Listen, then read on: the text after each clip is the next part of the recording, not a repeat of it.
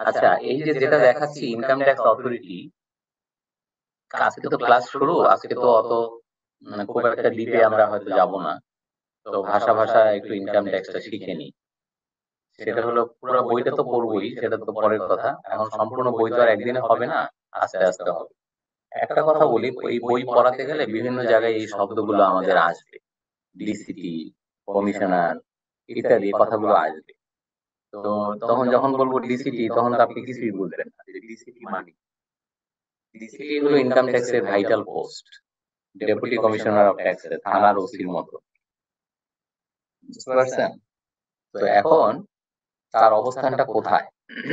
যদি এই হায়ারার্কিটা দেখি, তাহলে দেখবো যে ইনকাম ট্যাক্সের যে অথরিটি, টপ অথরিটি হচ্ছে এনবিআর। এনবিআর মানে হচ্ছে national board of revenue, Bangla হচ্ছে জাতীয় রাজস্ব বোর্ড। এবং এই ন্যাশনাল বোর্ড অফ রেভিনিউ হচ্ছে সুপ্রিম অথরিটি বা হাইয়েস্ট অথরিটি, আর লোয়েস্ট অথরিটি হচ্ছে ইন্সপেক্টর। তাহলে মাঝখানে কারা? তো মাঝখানেটা দেখার আগে আগে দেখি যে এনবিআর এর কয়টা উইং। এনবিআর এর 3টা উইং। উইং মানে শাখা। তো এই 3টা উইং এর ভিতরে ইনকাম ট্যাক্স, ভিএটি, ভিএটি মানে ভ্যালু অ্যাডেড ট্যাক্স, আর কাস্টমস।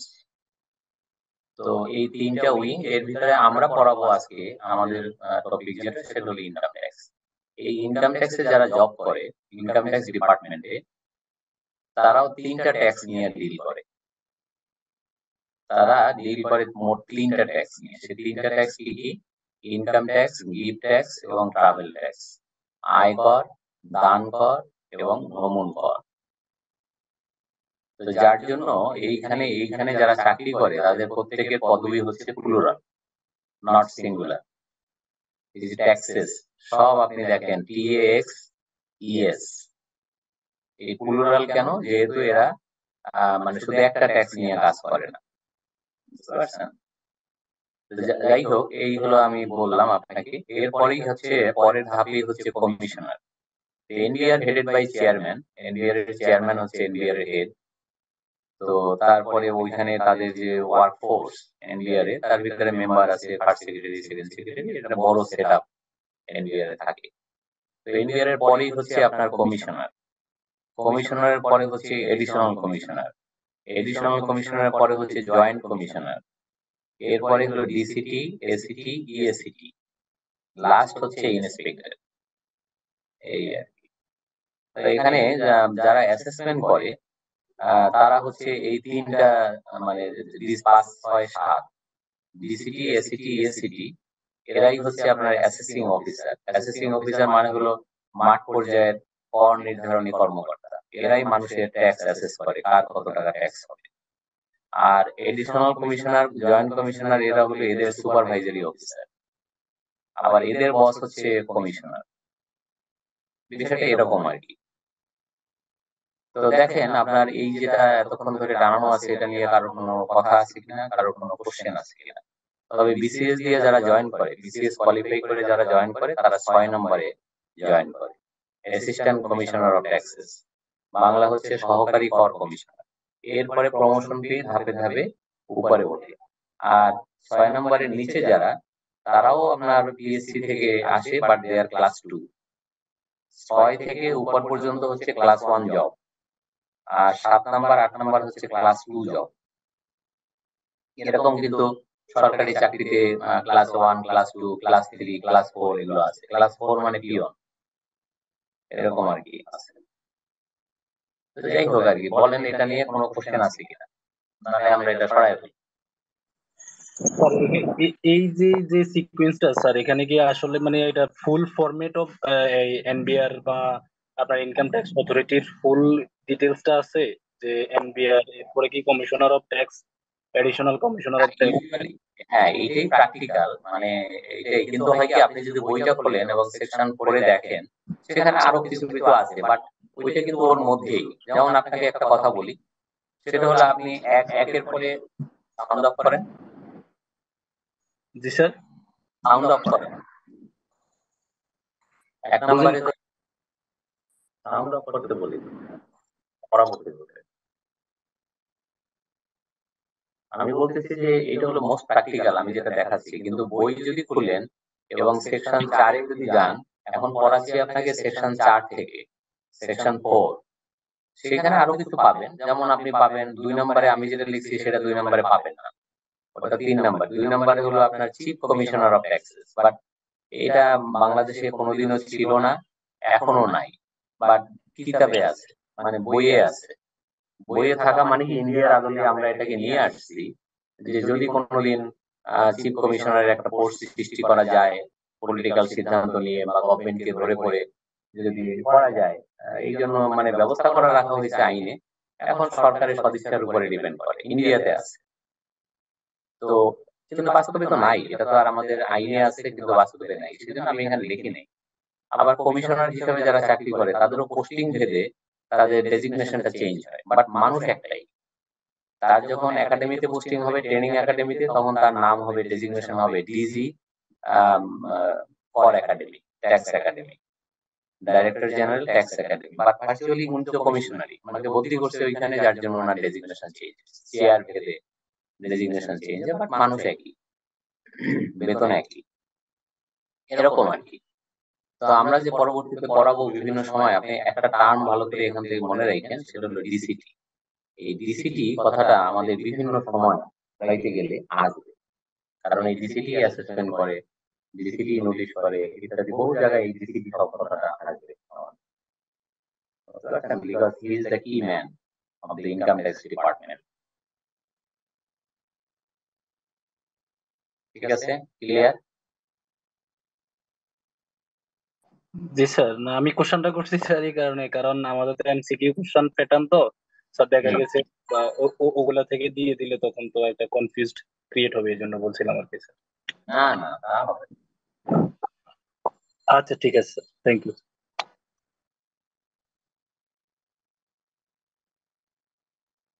ঠিক, এখান থেকে তো কোশ্চেন আসতে পারে আপনার যে ইনকাম ট্যাক্স ডিপার্টমেন্ট যে 3টা ট্যাক্স নিয়ে ডিল করে, সেই 3টা কি কি, কুইজ টাইপের কোশ্চেন। তো আপনি যদি না জানেন তাহলে তো আপনি অ্যান্সার করতে পারবেন, বুঝতে পারছেন? জি স্যার, এরকম কোশ্চেন আসে যে মানে আপনার এই ইনকাম ট্যাক্স অথরিটির হাইয়েস্ট পার্সন কে বা লোয়েস্ট পার্সন কে, এই ধরনের কোশ্চেন আসে স্যার। এটাই আর কি। এই যে হাইয়েস্ট অথরিটি হচ্ছে এনবিআর, লোয়েস্ট অথরিটি হচ্ছে ইন্সপেক্টর, আর ইনকাম ট্যাক্স ডিপার্টমেন্টের যে কি ম্যান, ভাইটাল পোস্ট, সেটা হলো ডিসিটি, because he is the assessing officer, তাই না? তো সুতরাং এইখান থেকেই তো এমসিকিউ আমরা কয়েকটা বানাইতে পারি। ঠিক আছে, তাহলে আমরা একটা প্রেজেন্টেশন দেখি একটু। আচ্ছা, একটা প্রেজেন্টেশন দেখাচ্ছি ইনকাম ট্যাক্সের উপরে, একটা general presentation, Bangladesh tax management. বাংলাদেশের ট্যাক্স সম্পর্কে, ইনকাম ট্যাক্স সম্পর্কে একটা প্রিলিমিনারি আইডিয়া দেওয়া হচ্ছে আজকে আপনার উদ্দেশ্য। এই যেটা দেখাচ্ছি এইখানে এইগুলো মোটামুটি থাকবে, যে principal of a good tax system, Canon of taxation, direct tax versus indirect tax, Legacy of income tax ল, তারপরে বাংলাদেশের যে ট্যাক্স স্ট্রাকচারটা এখন কেমন বর্তমানে, এই কর বছরের ট্যাক্স রেট কি, কিছু রিডিউস ট্যাক্স রেট আছে, রিফর্ম কিছু হয়েছে ট্যাক্সে, ইত্যাদি ইত্যাদি। এগুলোর উপর একটা জেনারেল প্রেজেন্টেশন আছে, আমরা একটু দেখি। ইন্ট্রোডাকশনে যেটা বলা হচ্ছে যে ট্যাক্সের যদিও একটা ডেফিনেশন আমাদের আইনে আছে, কিন্তু তারপরও ট্যাক্স সম্পর্কে অনেক মনীষী অনেক রকমের বাণী দিয়ে গেছে। যেমন এটাও একজনের বাণী, যে taxes R dues that we pay for the privileges of membership in an organized society. এবং এটা কি, tax is a compulsory payment made to the government for services it provides us, though people may not be completely happy or convinced with these services. Tax হচ্ছে একটা গভর্নমেন্টের পাওনা টাকা, যেটা আমাদের আয় করলে সেই আয়ের উপরে দিতে হয়, কম্পালসারিলি দিতে হয়, এবং এটা আইন করেই দিতে হয়। ইনকাম ট্যাক্সের আইনই আছে যে মানে গভর্নমেন্ট ট্যাক্স লেভি করবে, ট্যাক্স, এবং গভর্নমেন্ট যে সংসদে, জাতীয় সংসদে আপনার মানে ট্যাক্স যেটা পাস করে, যেটা ট্যাক্স আরোপ করবে, সেই ট্যাক্স জনগণকে দিতে হবে বা যারা আয় করবে তাদেরকে দিতে হবে। যার জন্যই তো কিন্তু দেখেন যারা আয় করে তারা আয়ের একটা অংশ সরকারকে ইনকাম ট্যাক্স বাবদ দিয়ে থাকে। দেশে যদি এই আইন না থাকতো তাহলে তো কেউই ট্যাক্স দিত না। এই যে অনেকে বলে যে আমার জমি আছে, জমির মালিক কি আমি, তাহলে আমি সরকারকে খাজনা দেবো কেন? এই যে মানে জিনিসটা, সেটা হলো সরকার ল করে, আইন করে, সেটার উপর একটা লেভি বসায়, মানে সেই লেভিটা দিতে হয়। তো এই হচ্ছে বিষয়। এবং ট্যাক্সের আরো ভালো ভালো সংজ্ঞা আছে, এখানে অতগুলো আনা সম্ভব হয় নাই। যেমন আইনস্টাইন একটা কথা বলছে ট্যাক্স সম্পর্কে সম্ভবত, যে nothing is certain in this world, but which is certain is death and taxes. এরকম আর কি, মানে বাংলা হচ্ছে এরকম যে মানে কর এবং মৃত্যু এই দুইটা থেকে কোনো রক্ষা নাই, যেটা অবশ্যম্ভাবী আর কি। আচ্ছা, তারপরে আসেন যে ইনকাম ট্যাক্স। আমরা সবাই জানি যে tax on income. Income tax কি? আয়ের উপরে কর। আগে আয় এবং সেই আয়ের উপরে কর ধার্য করা হয়, সেটাই হলো income tax. VAT is also different from income tax insofar as in VAT the incidence can be shifted, but income tax is an ultimate burden.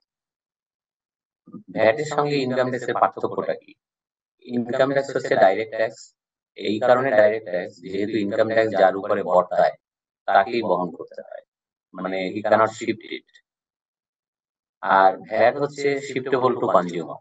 VAT হচ্ছে হয়তো আপনি রেস্টুরেন্টে খেতে গেলেন, আপনি ভ্যাট দিলেন আপনার বিলের সাথে, আপনার কাছ থেকে রেস্টুরেন্টের মালিক আদায় করলো, কিন্তু সে ভ্যাট দিবে না, সে আপনার কাছ থেকে আদায় করে সরকারি কোষাগারে দিবে। আলটিমেটলি ভ্যাটটা দিতে হয় কনজিউমারকে। এই জন্য ইনকাম ট্যাক্সের যেমন বাংলা হচ্ছে আয়কর, ভ্যাটের খাঁটি বাংলা হচ্ছে ব্যয় কর, এক্সপেন্ডিচার ট্যাক্স। বুঝতে পারছেন? তো এটা আলটিমেটলি কনজিউমারকেই বহন করতে হয়। তারপরে প্যারায় যেটা আছে সেটা দেখেন যে income tax is an annual tax in the sense that it is assessed on the income year basis. Income tax কিন্তু বার্ষিক কর। এটা প্রতি বছর আপনার এই যে ব্যক্তির ক্ষেত্রে 30শে নভেম্বরের মধ্যে রিটার্ন ফিল আপ করে যেটা ট্যাক্স আসে সেটা জমা দিয়ে দিতে হয় বাৎসরিক ভিত্তিতে। তো এবং এটা ইনকাম ইয়ার ভিত্তিতে, মানে মানুষ যখন ইনকাম ইয়ার এবং অ্যাসেসমেন্ট ইয়ারের মধ্যে পার্থক্য কি সেটা দেখাবো। যে মানুষ যখন আয় করে, যে বছরে আয় করে সেই বছরটাকে বলা হয় ইনকাম ইয়ার, সেই ফিসক্যাল ইয়ারটাকে, ফিনান্সিয়াল ইয়ারটাকে বলা হয় ইনকাম ইয়ার। এবং তার পরের যে ফিসক্যাল ইয়ার, পরের যে ফিনান্সিয়াল ইয়ার, ওইটা হলো অ্যাসেসমেন্ট ইয়ার বা ট্যাক্স ইয়ার।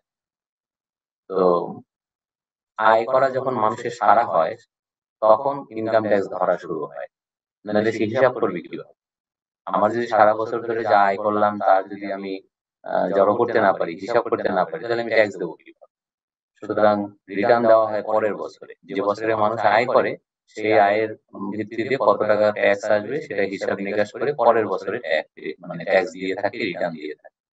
এই জন্য যে বছরে মানুষ আয় করে সেই financial year, July two June. আমাদের বছর কিন্তু July two June, not calendar ইয়ার। তো মানে এখানে ইয়ারের ডেফিনেশন দেওয়া আছে, ইয়ার মিনস ফিনান্সিয়াল ইয়ার। কিন্তু ইন্ডিয়াতে আবার ফিনান্সিয়াল ইয়ারটা কিন্তু ভিন্ন। ইন্ডিয়া ফলো করে ইংলিশ ফিনান্সিয়াল ইয়ার, মানে ইন্ডিয়া হচ্ছে এপ্রিল টু মার্চ। ইন্ডিয়াতে বছর শুরু হয় 1 এপ্রিল থেকে এবং বছর শেষ হয় 30শে মার্চ। আর আমাদের বছর শুরু হয় 1 জুলাই থেকে এবং বছর শেষ হয় পরের বছরে 30শে জুন। এই যে একটা আর্থিক বছর, এই আর্থিক বছরে মানুষ যা আয় করবে এইটার উপরে ট্যাক্সের হিসাব নিকাশ হচ্ছে তার পরের বছর। পরের বছরটাকে বলে অ্যাসেসমেন্ট ইয়ার বা বাংলায় বলে কর বর্ষ। আর যে বছর মানুষ আয় করে সেটার নাম হলো আয় বর্ষ। তার মানে একটা হলো ইনকাম ইয়ার, পরের বছর হচ্ছে অ্যাসেসমেন্ট ইয়ার। ইনকাম ইয়ারটাকে অবশ্য অনেকে অ্যাকাউন্টিং ইয়ারও বলে। বুঝতে পারছেন? রবীন্দ্রনাথের গানের মতো একটা গান শুনছেন না, যে তোমার হলো সারা আমার হলো শুরু। এখানেও বিষয়টা তাই। মানুষের আয় করা যখন সারা হয় তার পরের বছরে ইনকাম ট্যাক্স ধরা শুরু হয়। বিষয়টা এরকম হয় অনেকটা। এবং এখানে বলছে যে income tax is one stage tax and income once tax never tax tagging. একটা আয়ের উপরে যখন একবার কর আরোপিত হয়, কর দেওয়া হয়, তখন সেই আয়ের উপরে আবার কর ধরার কোনো মানে বিধান নাই।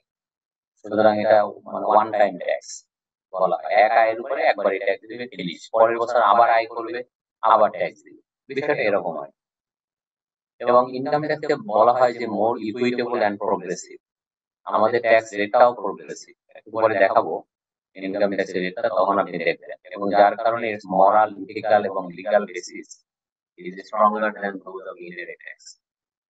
ইনডাইরেক্ট ট্যাক্স থেকে ডাইরেক্ট ট্যাক্সটা ভালো, কারণ এটা সমাজে সমতা সৃষ্টি করে, কিন্তু ইনডাইরেক্ট ট্যাক্সটা ভালো না, কারণ ইনডাইরেক্ট ট্যাক্স ধনী গরিব চিনে না। বুঝতে পারছেন? আপনি দেখবেন যে বাংলাদেশের সবচেয়ে যে বড় লোক, সে যদি একটা লাক্স সাবান কিনে, ওই লাক্স সাবানের ভিতরে ভ্যাট ইনক্লুডেড, তার মানে দামের মধ্যে সে ভ্যাট দিয়েই কিনলো। আর একজন গরিব পথের ভিখারিও যদি একটা লাক্স সাবান কিনে, তাকেও সম পরিমাণ টাকা ভ্যাট দিয়ে কিনতে দিচ্ছে। কিন্তু ইনকাম ট্যাক্সে ধনী গরিব আলাদা, মানে যাদের 3.5 লাখ টাকা পর্যন্ত ইনকাম, তারা মানে জিরো ট্যাক্স, তাদের কাছ থেকে সরকার ট্যাক্স চায় না। তো এই জন্য এই সাবজেক্ট চিন্তা করলে আপনার ইনকাম ট্যাক্স কথাটা শোনা যাচ্ছে না ক্লিয়ারলি। কথা আসছে না ক্লিয়ারলি। এরকম কেন হলো তো বুঝলাম না। কি সবার কি একই, মানে শুনতে পাচ্ছেন না? এখন ঠিক আছে স্যার। তো দেখেন আর কি, এই যে আপনার এইগুলো দেখালাম আপনাকে, কথাগুলো বললাম, বা মানে কিছু মারফতি কথাবার্তা ট্যাক্স সম্পর্কে। তো দেখেন আপনার এই স্লাইডে কারোর কোনো কোশ্চেন আছে?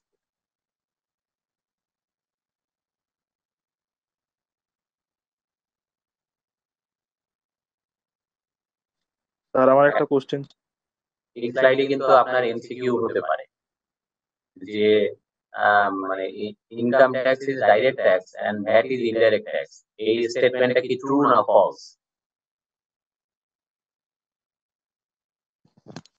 ট্রু। হ্যাঁ, সুতরাং আপনি যতই পড়া হোক, এখান থেকে প্রতিটা স্লাইড নিয়ে, প্রতিটা স্লাইডেই বা প্রতিটা পড়ানোর সঙ্গেই আপনার একটা করে কোশ্চেন হতে পারে, একটা দুইটা কোশ্চেন হতেই পারে। তো সেগুলো আহামরি প্যারাটা থেকে লাস্ট প্যারাটা হচ্ছে যে income tax is equitable and progressive. Progressive না মানে ডি প্রগ্রেসিভ এর ভাষা আছে স্যার। না না, প্রগ্রেসিভটা আমি দেখাবো আপনাকে। মানে ইনকাম ট্যাক্সটা যে স্যার প্রগ্রেসিভ, ওই যে মানে হ্যাঁ কি মানে কি, ইনকাম ট্যাক্সটা আপনার ওই যে ভ্যাটের মতো এরকম ডাইরেক্ট না, স্ট্রেট না, যে স্টেট 15% বা স্টেট 7.5% এরকম না। এটা প্রগ্রেসিভ, এটা ধাপে ধাপে ট্যাক্সটা বাড়ে। এটা দেখাবো, এই পরের স্লাইডেই আছে, 2-3টা পরের স্লাইডেই আপনি পাবেন।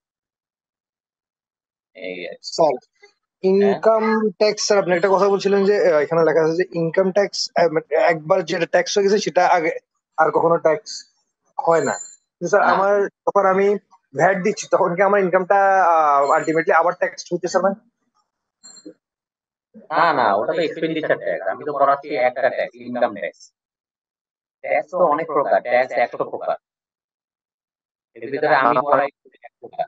হ্যাঁ কি? আমার একটা ছিল স্যার, হ্যাঁ কি ছিল? একটা কোশ্চেন ছিল স্যার। হ্যাঁ বলেন। অসুবিধা স্যার এই যে আপনি বলছিলেন না ইনকাম ট্যাক্স ইয়ারটা শুরু হয় জুন থেকে, জুলাই থেকে পরের বছর জুনের 30 পর্যন্ত, তাই তো? হ্যাঁ। এখন স্যার ধরেন কেউ একজন মানে জব শুরু করলো জানুয়ারি 1 তারিখ থেকে, তাইলে তার ইনকাম ট্যাক্সটা কিভাবে ধরা হবে নরমালি? জানুয়ারির 1 তারিখ থেকে জুনের 30 তারিখ পর্যন্ত, এই যে 6 মাস, এই জি স্যার। 6 মাস তার মানে ফার্স্ট ইনকাম ইয়ার। এবং হ্যাঁ হ্যাঁ income year may be less than 12 months, but income year cannot exceed 12 months.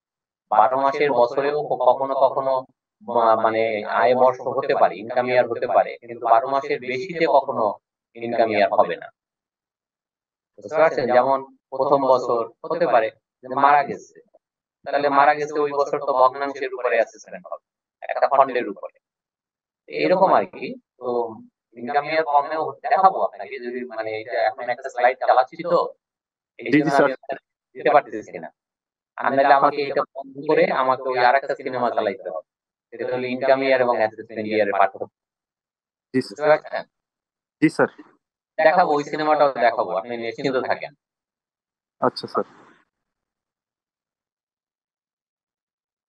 আচ্ছা, আর কোনো কোশ্চেন?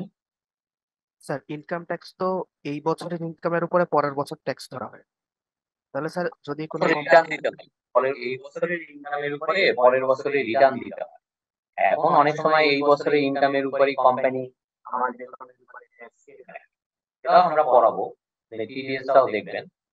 তো তার মানে তো আমি দেখা যাচ্ছে যে আয় করতেছি, আমি অ্যাডভান্স ট্যাক্স দিয়ে যাচ্ছি, যদিও আমার এই ট্যাক্সটা দেওয়ার কথা আগামী বছর রিটার্নের সাথে। কিন্তু সরকার আমার বিশ্বাস করে না যে আমি যদি ফাঁকি দেই, আমি যদি রিটার্ন না দিই, এই জন্য আপনাকে অ্যাড সোর্সেই ট্যাক্স কেটে রাখে, তারপরে হিসাব নিকাশ পরে হবে। বুঝতে যদি পেরেছি স্যার। কম কাটা হয় তাহলে আরেকটু ওইটুকু দিয়ে আমাকে রিটার্ন দিতে হবে, বেশি কাটা থাকলে আমার আর দিতে হবে না, বা ওইটুকু ফেরত পাবো বা সমন্বয় হবে ইত্যাদি। ঠিক আছে? জি স্যার, বুঝতে পেরেছি। দেখেন, একটা ভালো ট্যাক্স সিস্টেমের কিছু বৈশিষ্ট্য আছে, কিছু নীতি থাকে। সেটা হলো দেখেন ইকুইটি, বলছে যে good tax system is based on the people's ability to pay. একটা ভালো কর ব্যবস্থা সেটা মানুষের আম, মানে এবিলিটি টু পে, মানুষের সামর্থ্যের উপরে ঠিক করে। যেমন এখন ঠিক করছে সরকার, ছেলেদের 3.5 লক্ষ টাকা পর্যন্ত আয় করমুক্ত, মেয়েদের 4 লক্ষ টাকা পর্যন্ত, মেয়েদের এবং সিনিয়র সিটিজেনদের 4 লক্ষ টাকা পর্যন্ত আয় করমুক্ত। এই যে মানে যারা রিক্সা চালায়, বস্তিতে থাকে, অথবা ছোটখাটো দোকান করে কোন রকম মানে জীবিকা নির্বাহ করে, তারা তো ট্যাক্স নেটে নাই, তাদের তো এবিলিটি ট্যাক্স দেওয়ার। তারা আগে জীবন ধারণ করবে, তারপরে তো ট্যাক্স। তো সুতরাং এই যে একটা ভালো ট্যাক্স সিস্টেমের এটা একটা বড় বৈশিষ্ট্য, যে ট্যাক্স সিস্টেমটা এমন ভাবে ডিজাইন করা হবে যেটা on the basis of people's ability to pay. 2 নম্বর হচ্ছে simplicity. Tax payer should able to understand the tax system. এই যে দেখেন সিম্পলিসিটি, এইটা হলো এবারের যে আয়কর আইন যেটা বাংলা যেটা করা হলো, এটা হলো সিম্পলিসিটির সবচেয়ে বড় উদাহরণ। যে বাংলায় আয়কর আইনটা করা হয়েছে যেন সবাই এটা পড়ে বুঝতে পারে। যদিও বিদেশিদের জন্য একটু সমস্যা, তাদের জন্য ইংলিশ ভার্সন বের হলো। তারপরে দেখেন convenience, tax should be collected in a convenient manner. এই যে দেখেন কনভেনিয়েন্ট বলতে কি বোঝাচ্ছে, যে আমি যে চাকরি করি, আমার বেতন দেওয়ার সময় যে আমাকে আমার কাছ থেকে কেটে রাখে, এটা আমার গায়ে বাঁধে না। কিন্তু আমাকে যদি 1 বছর পরে বলে আপনাকে এখন 5 লাখ টাকা ট্যাক্স দিতে হবে, এটা আমার জন্য বার্ডেন, এটা আমার জন্য ট্রাবলসাম। সুতরাং এই যে কনভেনিয়েন্ট ওয়েতে ট্যাক্সটা নিয়ে নেয়, এটা ভালো, এটা হচ্ছে একটা বৈশিষ্ট্য, মানে ভালো ট্যাক্স সিস্টেমের একটা বৈশিষ্ট্য। Stability, tax structure should not be change frequently. ট্যাক্সের যে স্ট্রাকচার ঠিক করলো, একটা আইন হলো, সেই আইন যদি প্রতি বছর ঘন ঘন চেঞ্জ হয়, তাহলে কিন্তু ব্যবসায়ীরা, বিদেশি ইনভেস্টররা তারা কিন্তু খেই হারায় ফেলে, তারা কিন্তু আমাদের আইনের উপরে আর আস্থা রাখতে পারে না। সুতরাং আইন এমন হওয়া উচিত যেন সেটা ফ্রিকুয়েন্টলি চেঞ্জ করতে না হয়। It should be stable. তারপরে দেখেন প্রোগ্রেসিভিটি, tax should be charged according to the income distribution.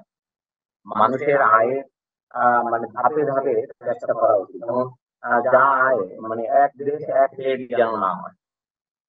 আগে এক সময় ছিল, আমাদের 94-এর আগ পর্যন্ত বাংলাদেশ কিন্তু আপনার সিঙ্গেল রেট ছিল ইনকাম ট্যাক্স, মানে এরকম ধাপে ধাপে বড় লোকের ট্যাক্স বেশি, মানে ছোট লোকের ট্যাক্স কম, এরকম ছিল না, সবার এক ট্যাক্স রেট ছিল। সেটা ভালো না, বরঞ্চ যারা অনেক বড় লোক, অনেক বেশি টাকা ইনকাম করে, তারা অনেক বেশি রেটে ট্যাক্স দিবে, একই রেটে নয়।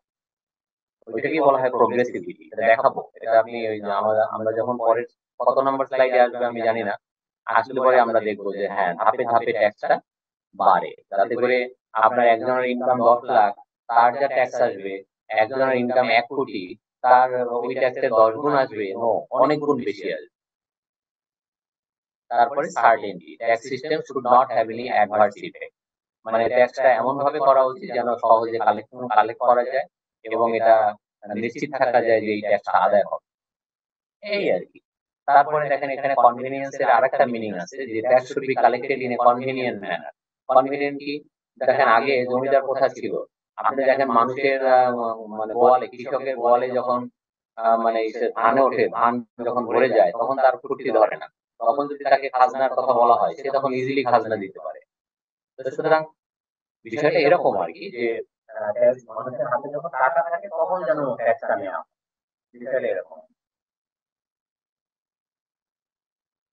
তারপরে দেখেন যে Canon of taxation are the main basic principles বা rules set to begin the good tax system.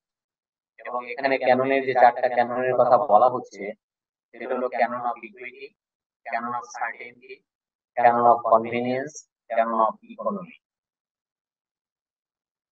এই চারটারই আরো ডিটেলস আছে এখানে, যে Canon of equity, Canon of certainty, Canon of convenience, Canon of economy, এগুলো একটু ডিটেলস মানে পড়তে হবে আপনাকে, দেখতে হবে। আমি এগুলো শীট দিয়ে দেবো, যদি আপনাদের ক্যাপ্টেন কি বা স্যার ক্যানন জিনিসটা কি? ক্যানন মানে তো নীতি বা বৈশিষ্ট্য। ক্যানন মানে ক্যামেরা না।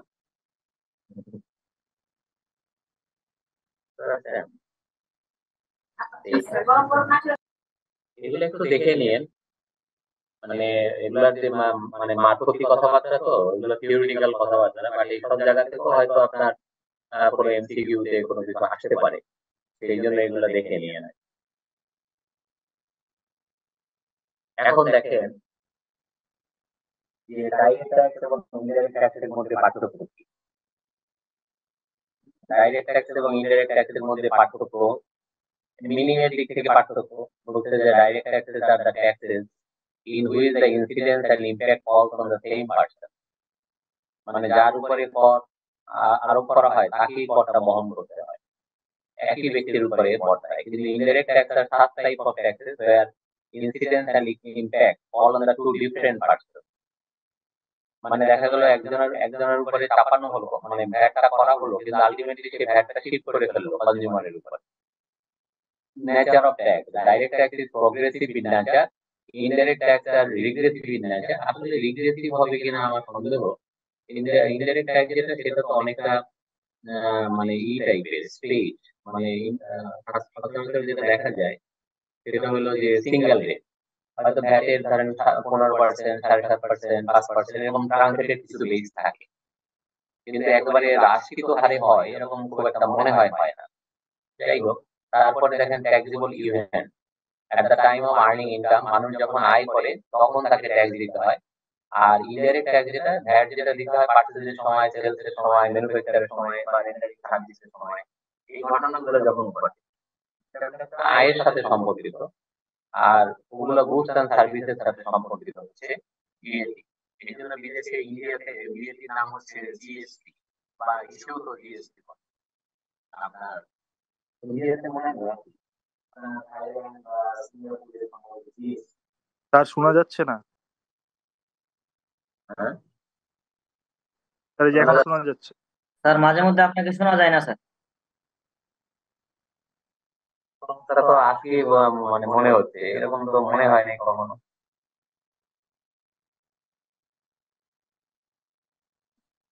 কি করবো বলেন দেখি।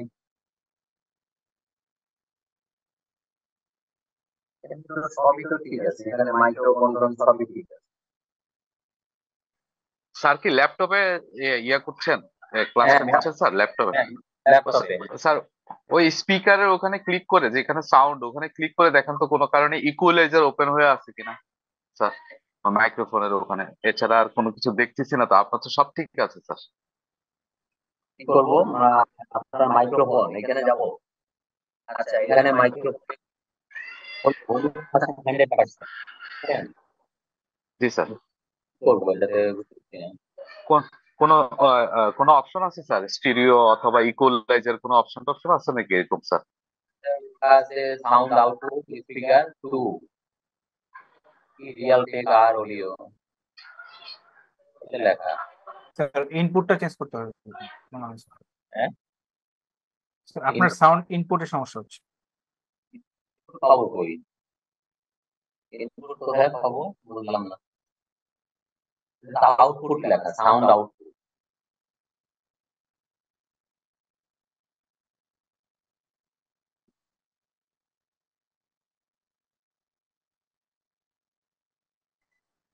স্যার ওই টু স্পিকারের জায়গায় সিঙ্গেল স্পিকার দিয়ে দেখা যায় যদি কোনো অপশন থাকে আর কি, তাহলে। এছাড়া এছাড়া আজকে স্যার আমাদের ব্যাড লাগছে স্যার।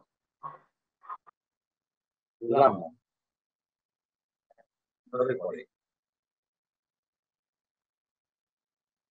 স্যার আপনি একবার বের হয়ে আরেকবার মানে রিজয়েন করে দেখতে পারেন, তাহলে হয়তো অনেক কিছু সলভ হয়ে যেতে পারে।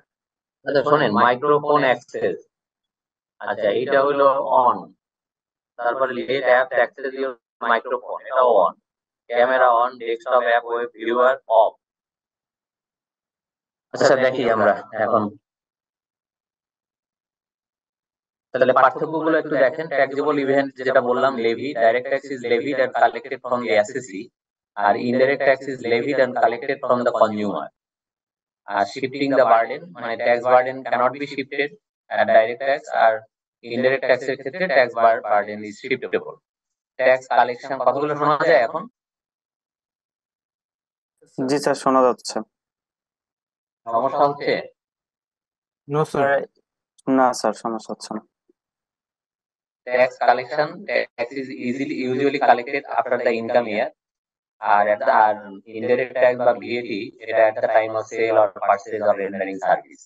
তো এই যে ডাইরেক্ট ট্যাক্স এবং ইনডাইরেক্ট ট্যাক্স এর মধ্যে পার্থক্য, প্রত্যক্ষ কর এবং পরোক্ষ করের মধ্যে পার্থক্য কি? তো কয়েকটা সাবজেক্ট ওয়াইজ এগুলোকে আমরা এভাবে ভাগ করতে পারি। এগুলো আপনার পরীক্ষা পারপাসেও কিন্তু খুব ইম্পর্টেন্ট, যেহেতু আপনার এটা মানে এই স্টেজ, প্রিলিমিনারি স্টেজ। কিন্তু যদি কারোর সম্পদ 4 কোটি 1 টাকা থেকে 10 কোটি টাকার মধ্যে হয়, অথবা তার একাধিক গাড়ি থাকে, একের বেশি গাড়ি থাকে, অথবা বাংলাদেশের যে কোনো প্রান্তে 8,000 স্কয়ার ফিটের উপরে বাড়ি থাকে, বাড়ি বা ফ্ল্যাট থাকে, তাহলে তাকে 10% ট্যাক্সের 10% সারচার্জ দিতে হবে। তার মানে একটু আগে আমি যে অঙ্কটা করাইলাম যে এক ব্যক্তির ইনকাম হচ্ছে 10 লাখ, তাহলে তার ট্যাক্স আসবে 72,500। 72,500 যদি কারো ট্যাক্স আসে এবং তার সম্পদ যদি হয় 5 কোটি, তাহলে তার কত টাকা সারচার্জ হবে কেউ বলতে পারবেন? 10%, 7,250। হ্যাঁ কারেক্ট, 7,250। আমরা যে অঙ্কটা দিলাম আপনাকে, ওই অঙ্কের সাথে যদি আমি এটুকু জড়াই দিই যে ওই ভদ্রলোকের সম্পদ ছিল 5 কোটি, তার মানে 5 কোটি মানে 4 কোটি থেকে 10 কোটি টাকার মধ্যে, তার মানে তার সারচার্জ হবে ট্যাক্সের 10%। তার ট্যাক্স যদি আসে 72,500, স্বাভাবিকভাবে সারচার্জ মানে ওয়েল সারচার্জ আসবে আপনার 7,250। তেমনি ভাবে কারোর যদি 20 কোটি টাকা সম্পদ হয় তাহলে 20%। একটা উদাহরণ দিয়ে আপনাকে বুঝাইলাম, যদি কারোর 5 কোটি হয়, যদি কারোর 15 কোটি হয়, তাহলে ওই জায়গা ট্যাক্স আসবে। ভয়েস শোনা যাচ্ছে না স্যার। শোনা যাচ্ছে না? কি স্যার ঠিক আছে স্যার। এখন ঠিক আছে স্যার। আচ্ছা বলেন, এই যে স্লাইডটা এটা এখন সরে যাবে, কোনো কোশ্চেন? স্যার নেট ওয়েলথ এর কনসেপ্টটা যদি একটু ক্লিয়ার করে বা সারচার্জ কেন দেওয়া হয়? যারা সম্পদশালী তাদেরকে আপনার শুধু আয়ের উপরে আয়কর দিলেই হবে না, তার কাছ থেকে জোরপূর্বক মানে একটা ছাড়, সম্পদ বেশি থাকার কারণে একটা মানে এটা ধনী গরিবের বৈষম্য দূর করার একটা মানে প্রচেষ্টা আর কি। এরা এক সময় ছিল আপনার ওয়েল ট্যাক্স অ্যাক্ট 1963, মানে দান কর সম্পদ কর আইন ছিল। এইটা এক পর্যায়ে সম্পদ কর আইন উঠে গেছে, উঠে যাওয়ার পরে এখন ওটা আলাদা আইন দরকার নাই, ইনকাম ট্যাক্স এর সাথেই একটা আলাদা একটা সারচার্জ দিয়ে নিলেই কভার আপ হয়ে যায়। বিষয়টা এরকম আর কি, মানে যাদের সম্পদ 4 কোটি টাকার বেশি, তারা শুধু ইনকামের উপরে ইনকাম ট্যাক্স দিলেই মানে হবে না, শেষ হবে না, তাদের অবশ্যই সাথে সম্পদ সারচার্জ। নেট ওয়েলথ মানে হলো তার যা গ্রস ওয়েলথ, এখান থেকে লায়াবিলিটি বাদ দিলে নেট ওয়েলথ হয়, মানে নেট অ্যাসেট, মানে total asset minus total liability সমান সমান নেট অ্যাসেট।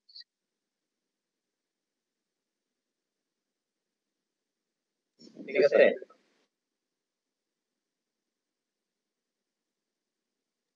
স্যার এখানে 20, হ্যাঁ বলেন। স্যার 20% যে ট্যাক্স রেট, একটা আমরা দেখলাম যে 10% ট্যাক্স সারচার্জের ক্ষেত্রে যদি কারো হাউস প্রপার্টি থাকে 8,000 স্কয়ার ফিট আর অথবা 2টা মোটর কার থাকে। স্যার এখানে যদি আমাদের কারো মানে কোনো ক্যাশ 4 কোটি না থাকলেও বা ক্যাশ 10 কোটি না থাকলেও কারো 2টা মোটর কারের বেশি আছে বা 8,000 স্কয়ার ফিটের চেয়েও মানে একটা হাউস প্রপার্টি না আরো কয়েকটা হাউস প্রপার্টি আছে, সেক্ষেত্রেও কি 10% হবে? মানে আমি একটা উদাহরণ দিই যে ভদ্রলোকের অঙ্ক দিলাম আপনাকে, যে 10 লাখ টাকা ইনকাম হলে কত টাকা ট্যাক্স হয়, আপনি বের করে দিলেন যে 72,500 টাকা ট্যাক্স হবে। এখন ধরেন ওই ভদ্রলোকের এবারে নেট ওয়েলথ হচ্ছে 3.5 কোটি, কিন্তু 2টা গাড়ি আছে তার নিজের নামে, কিন্তু সম্পদ 4 কোটি টাকা এক্সিড করেনি। সেক্ষেত্রে কি তার সারচার্জ দিতে হবে? উত্তর হলো ইয়েস। তার যেহেতু একাধিক গাড়ি আছে, তার সম্পদ 4 কোটি টাকা অতিক্রম না করলেও তাকে ট্যাক্সের 10% সারচার্জ দিতে হবে। স্যার গাড়িটা স্যার যদি স্যার ওই বিজনেস স্যার ওনার যদি 3টা মোটর কার থাকে সেক্ষেত্রেও 10%? হ্যাঁ, সেক্ষেত্রেও 10, মানে গাড়ি যদি একাধিক গাড়ি থাকে। আচ্ছা, আর হাউস প্রপার্টিও কয়েকটা থাকলে 8,000 স্কয়ার ফিটে সেক্ষেত্রেও 10%? তাহলে মানে টু ওনারশিপ অফ ওনারশিপ আর কি লেখা যায় যে মানে দুইটা একাধিক গাড়ি, more than one motor car, ownership of more than one motor car হয়ে গেল।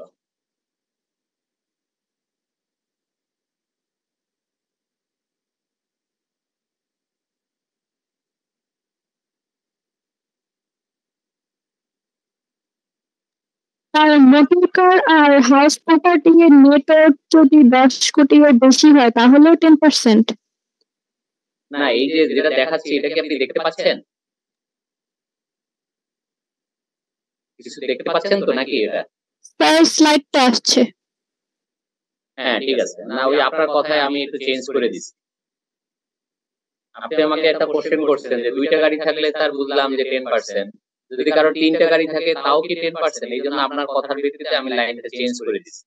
Ownership of more than one motor car, দেখছেন? কোয়েশ্চেনটা আমি করেছিলাম। আচ্ছা জি স্যার, বুঝতে পারছি। বুঝতে পারছেন?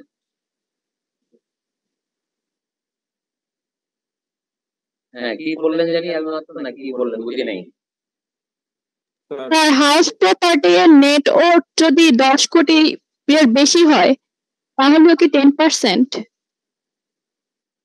না, আপনি একটা উদাহরণ দেন আমাকে, তাহলে আমি বলে দিতে পারি। মানে আমি তো উদাহরণ দিয়ে কথা বলি। মানে স্যার ক্যাশ 4 কোটি এর কম আছে কিন্তু হাউস না না না না না, ক্যাশ না, আপনি ক্যাশ ক্যাশ করতেছেন কেন?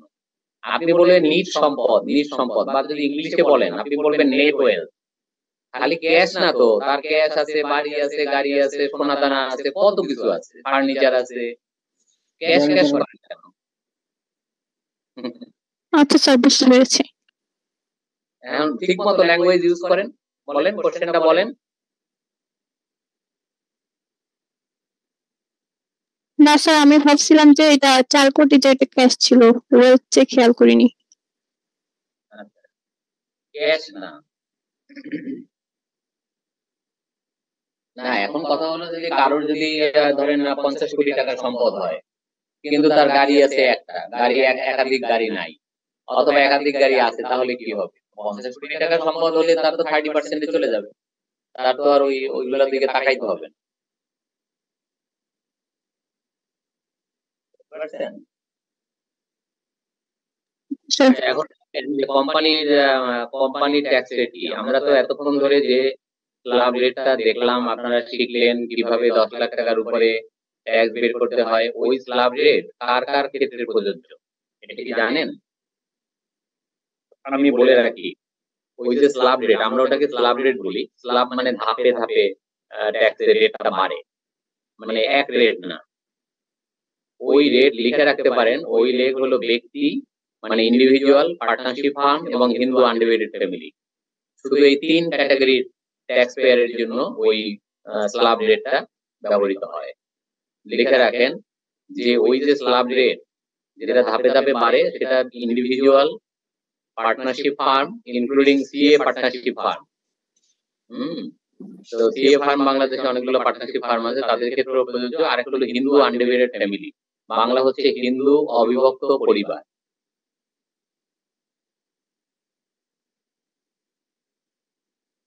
এদের জন্য প্রযোজ্য, বাকিদের জন্য আপনার চোখের সামনে। এখন বাকি যদি লিস্টেড কোম্পানি হয়, শেয়ার বাজারে লিস্টেড, পাবলিকলি ট্রেডেড কোম্পানি, তাদের ট্যাক্স রেট হচ্ছে 20% অথবা 22.5% অথবা 25%, depending on the condition. Condition গুলো দেখাবো আপনাকে। স্যার আগের একটা লয়ে আমি জানতাম রেসিডেন্ট নন রেসিডেন্টের রেটের মধ্যে ডিফারেন্স আছে, এখানে কি সেটা আছে স্যার? ব্যক্তি, হ্যাঁ ব্যক্তি sir, individual, resident non resident আর কি, বাংলাদেশের রেসিডেন্ট নন আছে আছে আছে। সেটা হলো যে নন রেসিডেন্ট যারা ফরেনার, তাদের ট্যাক্স রেট হচ্ছে ডাইরেক্ট 30%, মানে তারা স্ল্যাব রেটের বেনিফিটটা পায় না। কিন্তু নন রেসিডেন্ট যদি বাংলাদেশি হয় তারা ওই স্ল্যাব রেটের বেনিফিটটা পায়। আচ্ছা, এখন দেখেন যে কোম্পানি ট্যাক্স রেট কি। কোম্পানি যদি প্রাইভেট লিমিটেড কোম্পানি হয় অথবা যদি অ্যাসোসিয়েশন অফ পার্সন হয়, আর্টিফিশিয়াল জুরিডিক্যাল পার্সন হয়, তাদের ট্যাক্স রেট হচ্ছে 27.5 বা 30, ডিপেন্ড করে কন্ডিশনের উপরে। সেটা পরের স্লাইডে আমি কন্ডিশন দেখাবো যে কন্ডিশন মানলে 27.5, কন্ডিশন না মানলে 30।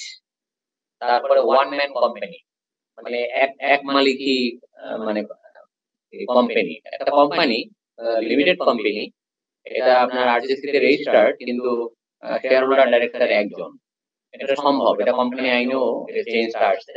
তাদের ট্যাক্স রেট হচ্ছে আইদার 22.5 অথবা 25। তারপরে দেখেন ব্যাংক, বীমা, আর্থিক প্রতিষ্ঠান যেটা শেয়ার বাজারে লিস্টেড, তাদের ট্যাক্স রেট হচ্ছে 37.5। আর যেগুলো নন লিস্টেড বা বিদেশি ব্যাংক, তাদের ট্যাক্স রেট হচ্ছে 40। আর মার্চেন্ট ব্যাংক হচ্ছে যারা শেয়ার কারবারিদেরকে লোন দিয়ে থাকে, অর্থাৎ সিকিউরিটি হাউস গুলো, তাদের ট্যাক্স রেট হচ্ছে 37.5, irrespective of listed or non listed. তারপরে মোবাইল ফোন কোম্পানি হচ্ছে আপনার 40 or 45, যদি লিস্টেড হয় তাহলে 40 আর লিস্টেড না হলে 45। যেমন আপনার গ্রামীণ ফোন এবং রবি, এদের ট্যাক্স রেট হচ্ছে 40, আর বাংলা লিংকের ট্যাক্স রেট হচ্ছে 45, কারণ বাংলা লিংক এখনো শেয়ার বাজারে লিস্টেড না তাদের শেয়ারটা। আর টোবাকো ম্যানুফ্যাকচারিং কোম্পানি, অর্থাৎ বিড়ি, সিগারেট, গুড়, জর্দা, এগুলো যারা তৈরি করবে, ম্যানুফ্যাকচার করবে, সে ব্যক্তি হোক, কোম্পানি হোক, পার্টনারশিপ ফার্ম হোক, ওইভাবে মিলে, তার ট্যাক্স রেট হচ্ছে 47.5%, মানে 45% হচ্ছে ট্যাক্স আর 2.5% হচ্ছে ইনকাম সারচার্জ, একই ইনকামের উপর। তো ডাইরেক্ট 47.5 বললেও একই কথা, কিন্তু এখানে একটু ভাগ করে করা আর কি। এই এখন আপনি দেখেন, যদি আপনি মানে এইটা দেখার পরে আপনি বলেন আমাকে যে কোনো কোশ্চেন আছে কিনা বা আপনি করতে চান। স্যার টবাকো ফর্মেটটা বুঝে নেন। হ্যাঁ, কোনটা? টবাকো ফর্মেটটা।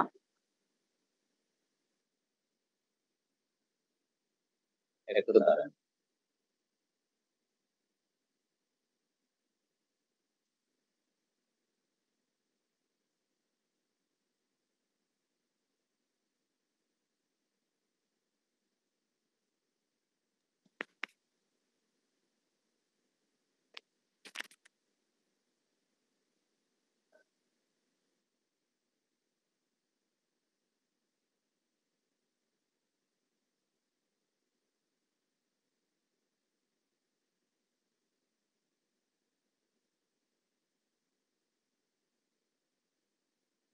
না, এখানে একটু টাইপ করে ওইটা বসায় দিলাম আর কি। মার্চেন্ট ব্যাংক, তো মার্চেন্ট ব্যাংকের উপরে ব্র্যাকেটে আমি এখন লিখে দিলাম যে irrespective of listed or non listed, মানে মার্চেন্ট ব্যাংক যেগুলো share security house, share কারবারিদেরকে loan দিয়ে থাকে, তো সেগুলো লিস্টেড হোক আর নন লিস্টেড হোক তাতে কিছু যায় আসে না, তাদের ট্যাক্স রেট হচ্ছে 37.5। আচ্ছা, এখন আপনি বলেন কোনো কোশ্চেন আছে কিনা, তাহলে আমি একটা অঙ্ক দেবো এখান থেকে।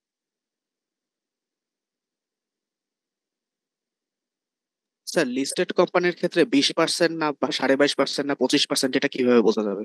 এটা আমি বুঝাবো এই পরের স্লাইডে, ওগুলো আছে সম্ভবত পরের স্লাইডে। স্যার কোম্পানি যদি নন রেসিডেন্ট হয়?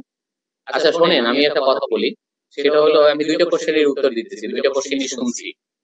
এই লিস্টেড এটা এখানে না, এটা আমাকে অন্য একটা মানে স্লাইড টানে দেখাইতে হবে।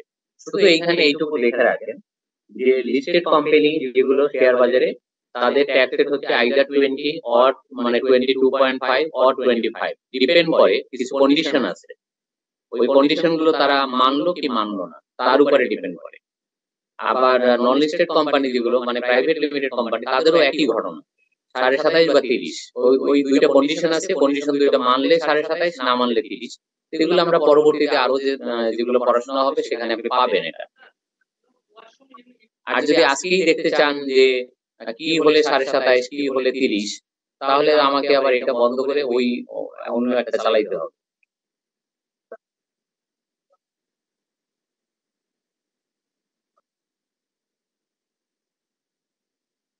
হ্যাঁ, 30 লক্ষ টাকার বেশি, কোনো একটা সিঙ্গেল ট্রানজেকশন 5 লাখ টাকার বেশি, আর হলো সমস্ত রিসিট তাদের অবশ্যই ব্যাংকিং চ্যানেলে হতে হবে 100% প্রাপ্তি। এরকম দুইটা কন্ডিশন আছে, ওই দুইটা কন্ডিশন ফুলফিল করলে 27.5, আর কন্ডিশন ফুলফিল না করলে 30, এই আর কি। স্যার মোবাইল ফোন কোম্পানি বলতে তো টেলিকমিউনিকেশনস কোম্পানি বোঝানো হচ্ছে, তাই না? অবশ্যই।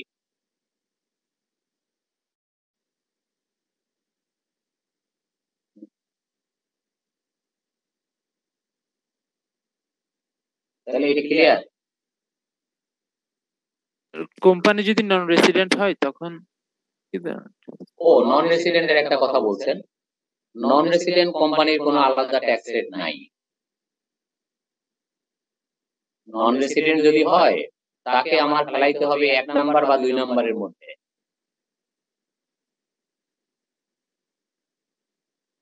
নন রেসিডেন্ট কোম্পানির কোনো আলাদা ট্যাক্স রেট নাই।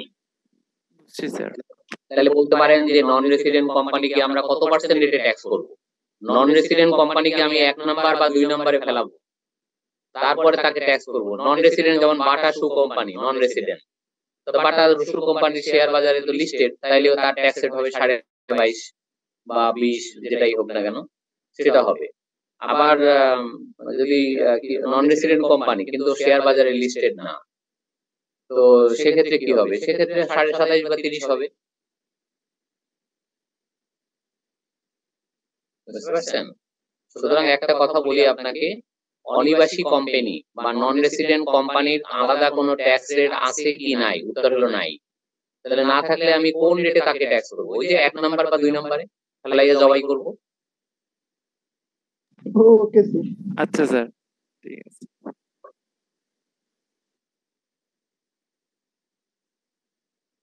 ঠিক আছে, তাহলে এইটার একটা ছবি তোলেন।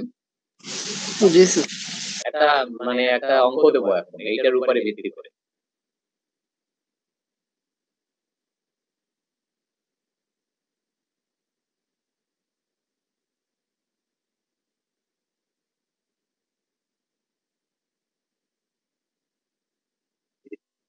তুললে হয়। ঠিক আছে। আচ্ছা, ধরেন এক ভদ্রলোকের নাম মিস্টার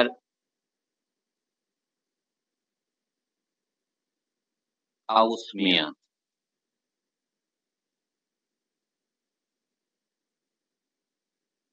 সে হলো টোবাকো ম্যানুফ্যাকচারার। এই অঙ্কটা করেন, এই অঙ্কটা করে আমাকে বলেন। সেটা হলো এক ভদ্রলোকের অঙ্ক দিচ্ছি, তার নাম হলো কাউস মিয়া, সে হাকিমপুরি জর্দার মালিক, সে ব্যক্তি। এখন তার এবারে জর্দা উৎপাদন থেকে তার এবারে ইনকাম হয়েছে 1 কোটি টাকা, আর তার সম্পদ আছে 5 কোটি। তাইলে মিস্টার কাউস মিয়াকে কত টাকা ট্যাক্স এবং কত টাকা সারচার্জ দিতে হবে আপনাদের মধ্যে কে বলতে পারবেন? স্যার ইনকামের উপর ট্যাক্স দেওয়া লাগবে এই 47,50,000, আর নেট ওয়েলথের উপর আসবে হচ্ছে তার 10%, 47 আপনার 4,75,000। সবাই একমত কিনা দেখেন। না স্যার, ট্যাক্স দিতে হবে হচ্ছে 45 লক্ষ, আর সারচার্জ দিতে হবে হচ্ছে 2,50,000, টোটাল 47,50,000। আর ওয়েলথের উপর কোনো প্রকার সারচার্জ দিতে হবে না, যেহেতু লিমিট, সরি সারচার্জ দিতে হবে 10%, 1 crore 10%। 1 crore 10% না, এটা হচ্ছে যে যেটা ট্যাক্স আসছে ট্যাক্সের 10%, যে ট্যাক্স লায়াবিলিটি আসছে ওটার 10%। স্যার আমার মনে হয় যেটা এটাতে ইন্ডিভিজুয়াল তো টোটাল স্ল্যাব রেটে যাবে। ওয়েলথের উপর আসবে 4,50,000। ইনকামের উপরে 45% হচ্ছে যে 4,50,000 45% প্লাস হচ্ছে 2% হচ্ছে যে একটা চার্জ আসবে, ওই যে যারা বিড়ি বিক্রি করে তাদের আবার একটা 2% একটা আলাদা 2.5% একটা আলাদা কি আছে, একটা চার্জ আছে যে স্ল্যাবের মধ্যে ছিল, ওই যে চার্টের মধ্যে ছিল। তো টোটাল হচ্ছে যে 47.5% ক্যালকুলেট করা লাগবে।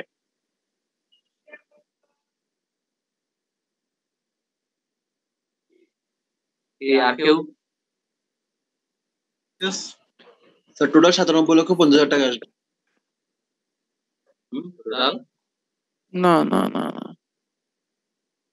স্যার, ট্যাক্স আসবে হচ্ছে 45 লক্ষ আর সারচার্জ আসবে হচ্ছে 7,25,000 টোটাল, এই যে ওয়েলথের জন্য এবং এই যে ইনকামের জন্য। ইনকামের 2.5% সারচার্জ আর নেট ওয়েলথের 10% সারচার্জ হচ্ছে ওই আগের ইনকামের ট্যাক্সের উপর। আচ্ছা, তাহলে আমি অ্যানসারটা করে দিই। অ্যানসার আপনারা যা বলছেন ওইটাই। জি স্যার। 1 নাম্বার ট্যাক্স সমান সমান 1 কোটি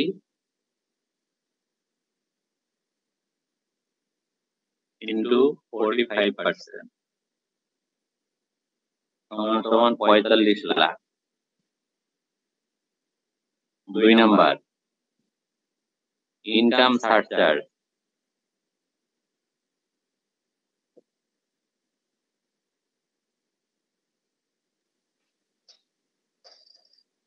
সমান সমান 1 কোটির উপরে এটা 1 কোটি টাকা তার ইনকাম, এর 2.5% সমান সমান 2.5 lakh. 2.5 lakh. 3 number well surcharge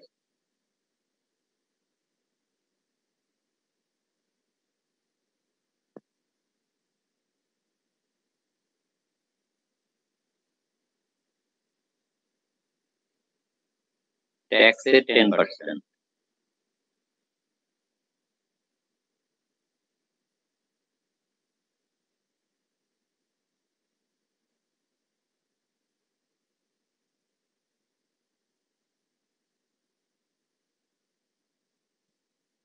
কত? 52 লক্ষ। কত? 52,25,000। 25 পাইলেন কই আবার? 52 লক্ষ আসছে স্যার। 2 লাখ স্যার। 52 আপনাদের কি কারোর 52 লক্ষ হয়েছিল? না স্যার, হয় নাই। জি স্যার, 52 লাখ আসছে। তো বলেন নাই তো, কেউ তো 52 লাখ শুনি নাই কারোর মুখে। একই ইনকামের উপরে 45% হচ্ছে ট্যাক্স, 2.5% হচ্ছে ইনকাম সারচার্জ। 1 কোটি টাকার 2.5% 2.5 লাখ টাকা, তার মানে ট্যাক্স এবং ইনকাম সারচার্জ মিলে আসে 47.5 লক্ষ টাকা। এখন আসবে well surcharge 10%। 10% of what? 10% of tax. Tax কত? 45 লাখ। 45 লাখে 10% আসে কত? 4.5 লাখ। তাহলে সব মিলে তার কত হবে? 52 লাখ টাকা। এই লোকটা 1 কোটি টাকা আয় করছে, সরকার তার কাছ থেকে চুইসা নিবে 52 লাখ টাকা, অর্ধেকের বেশি। বুঝতে পারছেন? এই জন্যই মিস্টার কাউস মিয়া বাংলাদেশে হাইয়েস্ট ট্যাক্স পেয়ার। এত বড় বড় মহারথী থাকতে কোথাকার কোন কাউস মিয়া পুরান ঢাকার পাতলা খান লেনে থাকে। সে হচ্ছে বাংলাদেশের শ্রেষ্ঠ করদাতা। কেন? সে একটা খারাপ জিনিস বানায়। কি বানায়? হাকিমপুরি জর্দা, যেটা নর্থ বেঙ্গলে প্রচুর মানুষ খায়। এবং একটা অবাক করা কাণ্ড, সে ব্যক্তি, সে কিন্তু ব্যক্তি, কিন্তু সে ট্যাক্স দিচ্ছে কোম্পানি রেটে। মানে সে কিন্তু মানে ব্যক্তি হয়েও মানে সে ব্যক্তির রেট, ব্যক্তির স্ল্যাব রেট মানে তার বেলায় কাজ করবে না। কিন্তু এই কাউসমিয়ার যদি হাকিমপুরি জর্দার যে ইনকাম, এর পাশাপাশি তার যদি বাড়ি ভাড়া ইনকাম থাকে, ওইটার উপরে হবে স্ল্যাব। কিন্তু যেহেতু টোবাকো সামগ্রী তৈরি করে, এটার উপরে ডাইরেক্ট তাহলে কি টোবাকো ম্যানুফ্যাকচারিং এর ক্ষেত্রে পার্সোনাল ইনকামের উপরে টোবাকোর ওই 45% ধরতে হবে, স্ল্যাব না ধরে? কি বুঝি নাকি? যদি টোবাকো ম্যানুফ্যাকচারিং থেকে পার্সোনাল ইনকাম হয়, তাহলে সেই পার্সোনাল ইনকামের উপর স্ল্যাব না ধরে আমি টোবাকো ম্যানুফ্যাকচারিং এর যেই 45% আছে সেটাই কি ধরবো? আপনার এই আমি যে অ্যান্সার করে দিলাম এতে আপনার কি মনে হয়? স্যার ওইটাই ধরতে হবে আর কি। কি মনে হয় কি আপনার? স্যার ওইটাই 45%ই ধরতে হবে। এখন তাইলে ওইটা যে লেখাটা ওখানে লেখা ছিল, যারা তামাক জাতীয় পণ্য উৎপাদন করিবে সে ব্যক্তি হোক, পার্টনারশিপ ফার্ম হোক, কোম্পানি হোক, তাহাকে 45% রেটে ডাইরেক্ট ট্যাক্স দিতে হইবে, এটা লেখা ছিল ওখানে। আমি আবার লেখাটা আনতে পারি, ফিরে আনবো? জি স্যার, আনলে ভালো হয়। এখন কারণ আপনারা তো বলছিলাম একটা ছবি তোলেন নাই আপনি? এটার ছবি তুলতে বলছিলাম, ছবি তুলতে বইলেই আমি অঙ্ক দিছি। জি স্যার, ছবি তুলেছে। তুললে তো ওখানে লেখা আছে যে টোবাকো একদম সবার নিচে, টোবাকো সামগ্রী যারা তৈরি করবে, tobacco manufacturing, either company or farm or individual, whoever may be.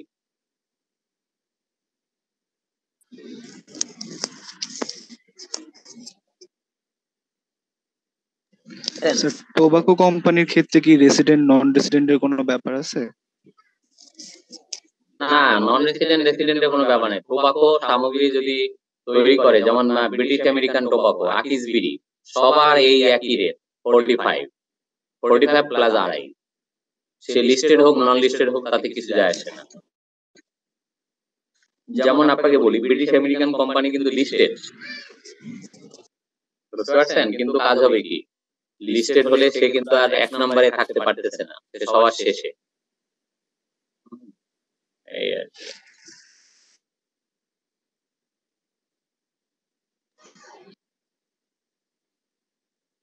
আচ্ছা, তো স্যার এর আগের পার্টটা আমি মিস করেছি স্যার, হচ্ছে নেট ওয়েলথ 4 করোড়, ওইটা আমি মিস করেছি স্যার। এখন কি করব বুঝতে পারতেছি না আর কি বাকি সিকোয়েন্সটা। মিস করছেন মানে? মানে কারেন্ট চলে গেছিল, আমি ওয়াইফাই থেকে ফোনের ডাটা সুইচ করতে করতে ওই নেট ওয়েলথের পার্টটা মিস করে গেছি, বুঝতে পারতেছি না। এখন সার্চার্জ জিনিসটা বুঝতে পারতেছি না, আবার ওই যে 4 করোড়, তারপর আর কি কি যেন ছিল, এগুলো বুঝতে পারতেছি। এই যে আপনার জন্য আবার ফিরে নিয়ে আসছি, দেখেন। জি স্যার, ধন্যবাদ স্যার।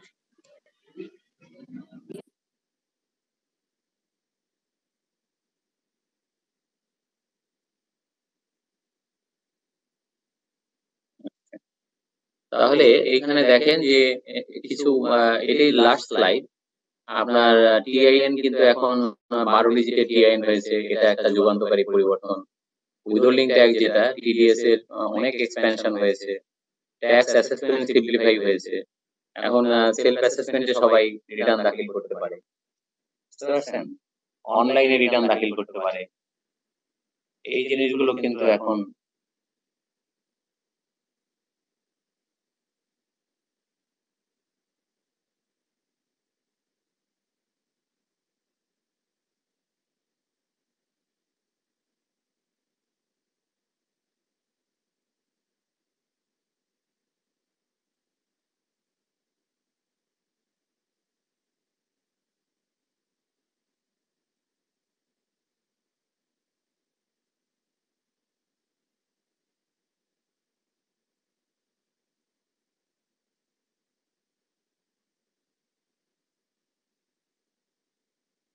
একটু কারেকশন ছিল। সেটা হলো যে 3 নাম্বার, যেটা সি নাম্বার, সেটা হলো এখন থেকে আপনার সেলফ অ্যাসেসমেন্টই সবাই রিটার্ন দাখিল করতে পারে। এটাও একটা বড় ধরনের চেঞ্জ, বড় ধরনের একটা মানে কি বলে রিফর্ম।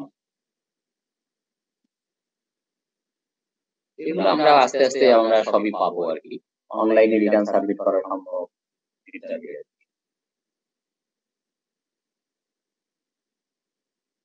যাই হোক, একটা প্রেজেন্টেশন শেষ করলাম। তো যদি কারো কোনো কোশ্চেন থাকে করেন, আর যদি না থাকে তাহলে আমি ওই আর একটা ইনকাম ইয়ার এবং অ্যাসেসমেন্ট ইয়ার আপনাকে দেখাবো বলছিলাম, এটা দেখাবো এখন। যে what is the difference between income year and assessment ইয়ার, এই দুটোর মধ্যে পার্থক্য কি? জি স্যার, শুরু করতে পারেন।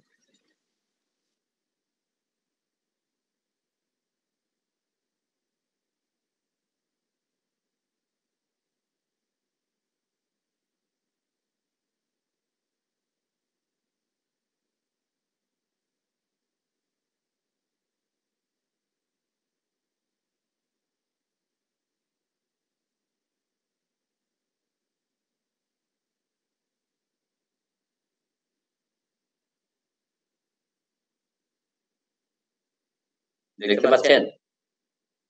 জি স্যার। জি স্যার। দেখেন এই যে ইনকাম ইয়ার এবং অ্যাসেসমেন্ট ইয়ার, এটার ক্ষেত্রে পার্থক্য কি? এই যে income year usually financial year immediately preceding the assessment year. Assessment ইয়ারের আগেরটাই হচ্ছে ইনকাম ইয়ার, মানে আয় বর্ষ। তো এখন আয় বর্ষ যেখানে আসছে সেটা হলো 2015 ধারায়।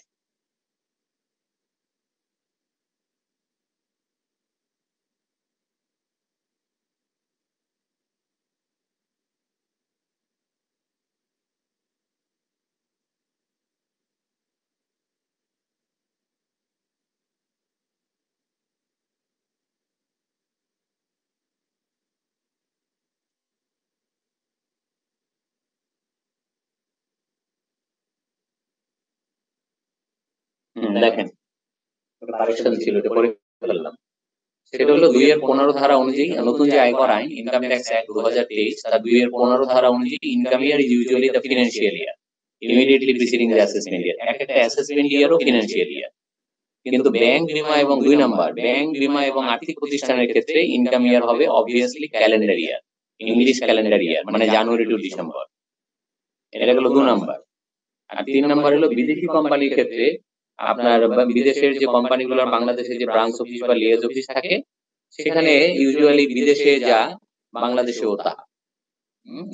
এটা হলো মানে প্রথম কথা হলো যে ইনকাম ইয়ার অবভিয়াসলি বি দা financial year July two June, এটা হলো নাম্বার 1। নাম্বার 2 ব্যাংক বীমা আর্থিক প্রতিষ্ঠানের ক্ষেত্রে হচ্ছে ক্যালেন্ডার ইয়ার। নাম্বার 3 বিদেশি কোম্পানির ক্ষেত্রে বিদেশে যা এখানেও তা। বিদেশি মানে ইন্ডিয়ান কোম্পানি যেগুলো বাংলাদেশে আছে তাদের ইনকাম ইয়ার হচ্ছে এপ্রিল টু মার্চ। ইন্ডিয়াতে যেহেতু এপ্রিল টু মার্চ, বাংলাদেশেও এপ্রিল টু মার্চ, নতুবা তারা কম্বাইন গ্লোবাল অ্যাকাউন্টস করতে পারবে না। সারা পৃথিবী ব্যাপী তাদের ছড়ানো ছিটানো যত মানে অফিস আছে, কি বলে কোম্পানি আছে, ব্রাঞ্চ অফিস আছে, এগুলো যদি combine consolidated balance sheet consolidated accounts করতে চায় তাহলে যদি এক ইয়ারের হয় তাহলে পারবে না। এই কারণে 3 নম্বরে বলছে যে বিদেশি কোম্পানিগুলো বাংলাদেশে যে অফিস, এই ব্রাঞ্চ অফিস বা লিয়েজ অফিস, তাদের ক্ষেত্রে ইনকাম ইয়ার হবে তাদের মানে চয়েস অনুযায়ী। তারা যেটা চাবে সেটা ডিসিডির কাছে অ্যাপ্রোচ করলে ডিসিডি সেটা মেনে নিবে। এটা হলো 3 নাম্বার। আর 4 নম্বরে বলছে যে ইনকাম ইয়ার 12 মাসের কমেও হতে পারে, কিন্তু কখনো 12 মাসের বেশিতে হবে না। বলতে পারেন যে 12 মাসের কমে কিভাবে হয়? ওই যে আপনাদের মধ্যে থেকে একদম উদাহরণ দিচ্ছে যে স্যার ছেলেটা চাকরিতে জয়েন করছে 1 জানুয়ারি, এর আগে ছিল ছাত্র, সি এর ছাত্র। তো তাহলে তার প্রথম ইনকাম ইয়ারটা কি হবে? প্রথম ইনকামটা 6 মাসের হবে, কারণ 6 মাসেও বছর হতে পারে, 12 মাসের কমেও বছর হতে পারে, কিন্তু 12 মাসের বেশিতে কখনো বছর হবে না। তারপরে কেউ বাংলাদেশ ছেড়ে চলে গেল, কেউ মারা গেল, এই সমস্ত সিচুয়েশনে আসলে 12 মাসের কমে ইনকাম ইয়ার হতে পারে। এটা হলো ইনকাম ইয়ার। এখন আসেন অ্যাসেসমেন্ট ইয়ার। স্যার, হ্যাঁ বলেন। স্যার নন রেসিডেন্ট শিপিংটাকে একটু বোঝাবেন? নন রেসিডেন্ট শিপিং না, এটা এখন বোঝাবো। নন রেসিডেন্ট শিপিং মানে হলো বিদেশি পতাকাবাহী জাহাজ যেগুলো চিটাগাং পোর্টে ছেড়ে যায়। ধরেন সিঙ্গাপুর থেকে আসছে, আবার বাংলাদেশে মাল লোড করে চলে যাচ্ছে, মানে ওই জাহাজে বিদেশি পতাকা, যে দেশের জাহাজ সেই দেশের পতাকা ওড়ে। Thank you sir.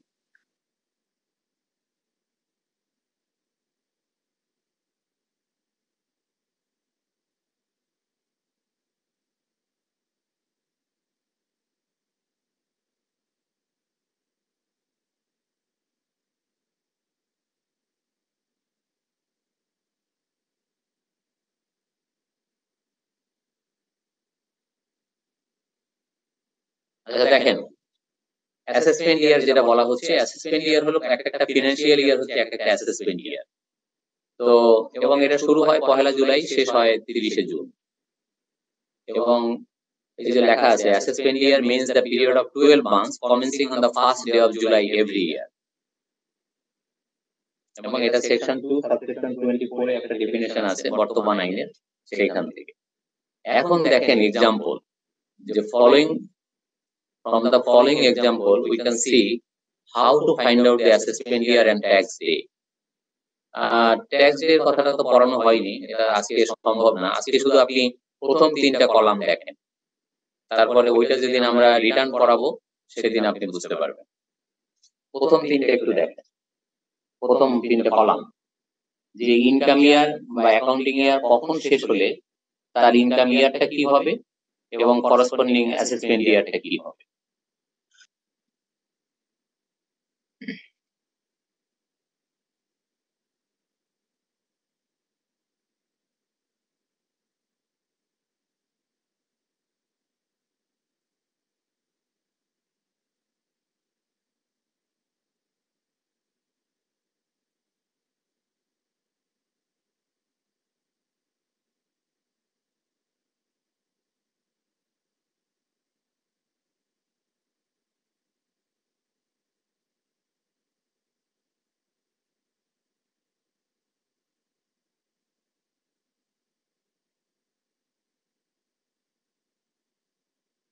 কি কোনো কোশ্চেন?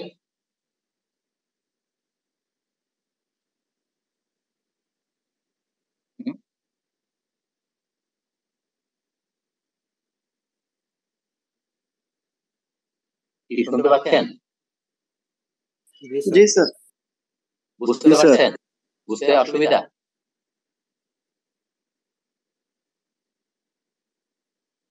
শোনেন একটা কথা বলি, ইনকাম ইয়ার যখনই শেষ হোক তার পরবর্তী 1 জুলাই থেকে অ্যাসেসমেন্ট ইয়ারটা শুরু হবে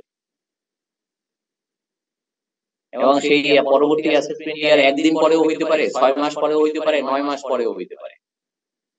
আমার যখন বছর শেষ হলো, আমার যখন আয় বর্ষ শেষ হলো, তার পরবর্তী 1 জুলাই সেটা মানে আগামী দিন থেকেও হতে পারে, 9 মাস পর থেকেও হতে পারে, 6 মাস পর থেকেও হতে পারে, সে যখন হয় হোক, 1 জুলাই না আসলে অ্যাসেসমেন্ট ইয়ার শুরু হবে না।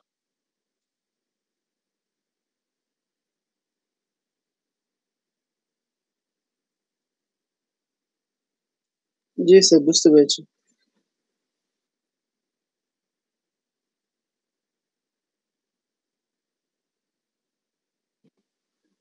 স্যার আমরা অ্যাসেসমেন্ট করতে পুরো একটা কি বছর লাগাবো? না যে মানে অ্যাসেসমেন্ট করতে পুরো বছর লাগে না, অ্যাসেসমেন্ট তো ডিসিডি হয়তো একদিনই করে ফেলতে পারে, সেটা হলো অ্যাসেসমেন্ট। কিন্তু অ্যাসেসমেন্টটা কোন বছরে করা হচ্ছে সেইটাকে মেইন করছে এখানে। স্যার একদম লাস্টেরটাতে যদি আমরা দেখি, এই যে এখানে ইনকাম ইয়ারটা শেষ হচ্ছে 31 জুলাই। আপনি বলেছেন যে অ্যাসেসমেন্ট ইয়ারটা শুরু হচ্ছে যখন ইনকাম ইয়ার শেষ হয় পরবর্তী জুলাই 1 জুলাই। রাইট। আপনি দেখেন এই যে 31 জুলাই 2023 শেষ হলো, এর পরবর্তী 1 জুলাই আসবে 11.5 মাস পরে। জি 11.5 না, 11 মাস পরে আছে, 11 মাস পরে। খেয়াল করছেন? জি স্যার, জি স্যার, জি স্যার, জি স্যার, বুঝতে পারছি। হ্যাঁ 11 মাস পরে আসুক, আমার 1 জুলাই আসতে হবে। আমার যখন আমার হলো সারা, তোমার হলো শুরু। কারো শুরু হয় পরের দিন, কারো শুরু হয় 11 মাস পরে। কিন্তু 1 জুলাই না আসলে আর বছর শুরু হবে না, অ্যাসেসমেন্ট ইয়ার শুরু হবে না। এই জিনিসটাই তো দেখাচ্ছি আপনাকে। স্যার ট্যাক্স ডে কিভাবে নির্ধারণ করা হবে? ওটা আজকে না, ওটা আজকের ক্লাসে আপনার মাথায় এত কিছু ঢুকবে না।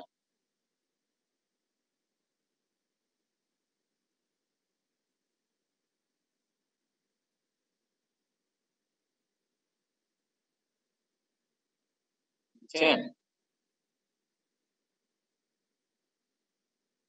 এই যে দেখেন, generally income is taxed in the subsequent year to the income year. Normally যে বছর ইনকাম ইয়ার তার পরের বছরে ট্যাক্স করা হয়, but in certain cases to protect the revenue the income is taxed in the year of earning itself. যে বছরে আয় করা হয় সেই বছরই ট্যাক্স করা হয় সরকারের রেভিনিউটাকে প্রোটেক্ট করার জন্য।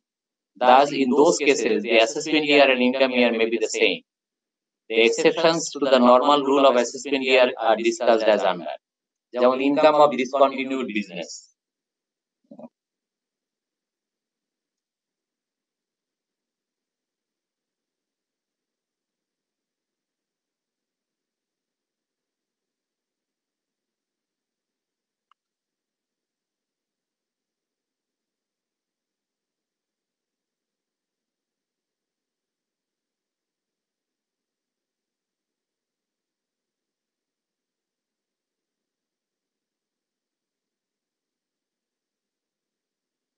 191 হবে।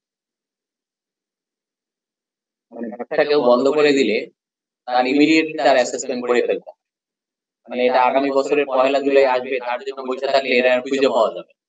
এই জন্য এটার নাম হলো এমার্জেন্সি অ্যাসেসমেন্ট। তারপরে পার্সন লিভিং বাংলাদেশ, যদি চিরতরে বাংলাদেশ ছেড়ে চলে যায় তাহলে তার যে একটা জরুরি ভিত্তিতে অ্যাসেসমেন্ট করতে হবে সেটা হলো 193।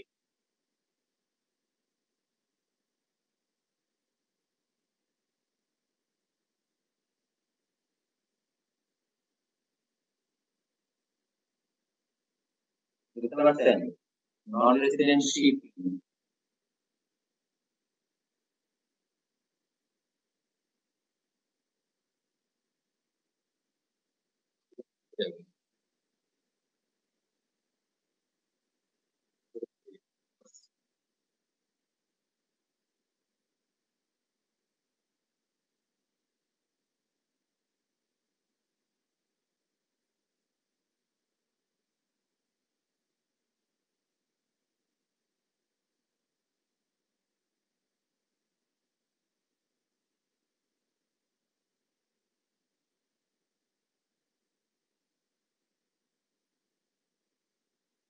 দিলাম, কারেকশন গুলো করে ফেললাম।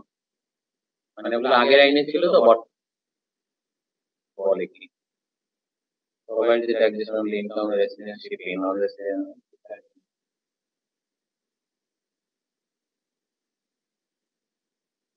এখানে আরো কারেকশন আছে স্যার, এই যে 3 নম্বরে। জি 3 নম্বরে ওইটাই দেখতেছি যে 102 এর 2 এর জায়গায় কি লিখবো দেখতেছি।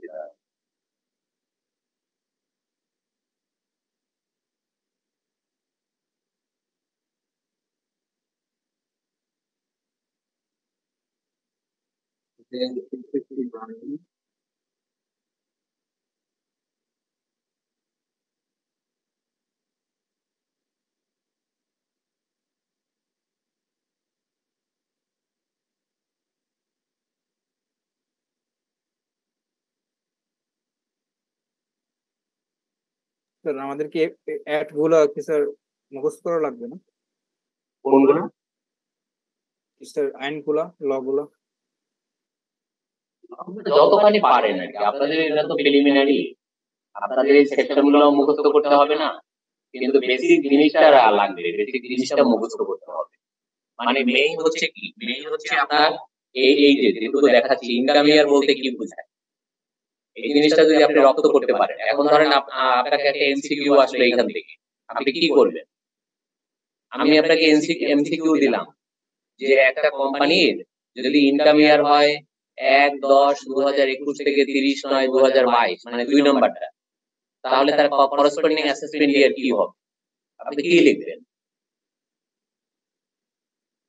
2023-24 মানে কি জানেন? 2023 এর 1 জুলাই থেকে 2024 এর 30 জুন পর্যন্ত। জি স্যার।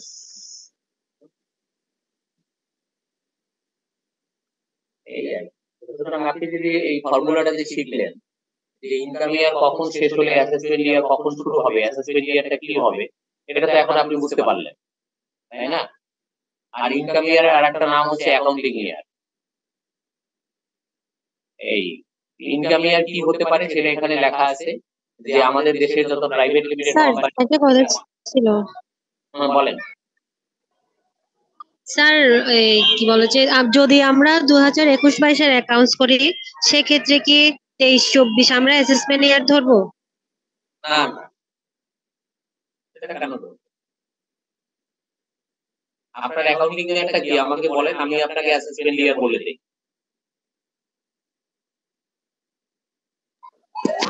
স্যার অ্যাকাউন্টিং ইয়ার হচ্ছে 21-22, 2021-22। হ্যাঁ 2021-22 যদি অ্যাসেসমেন্ট ইয়ার হয়, সরি ইনকাম ইয়ার হয়, তাহলে অ্যাসেসমেন্ট ইয়ার হবে 22-23। এটা তো কমন সেন্স। কি বুঝেন নাই? স্যার বুঝেছি।